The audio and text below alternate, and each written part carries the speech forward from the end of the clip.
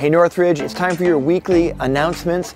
It is an amazingly beautiful day outside. We hope that you're enjoying it, and we're also hoping that you're going to enjoy the Summer Shindig this Sunday on the Southside property at 5 p.m.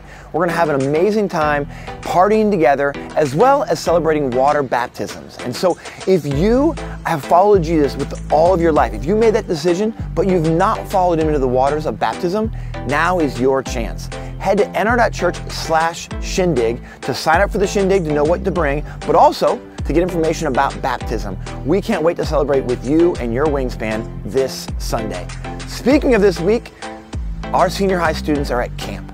This is the best week of their summer. And so would you join me in praying for our senior high students that God would transform their lives, that he would speak to them, that he would show them what he has for them and bring them back from camp totally transformed and on fire for Jesus. Speaking of camp and amazing experiences and God speaking, this Sunday we continue our series of Speak, I'm Listening. Mary Sue Cower is going to be joining us, speaking from the stage about how God has spoken to her, but also through her. And so I pray that you join us and be with us as we celebrate all that God is doing in and through our church family. We'll see you soon.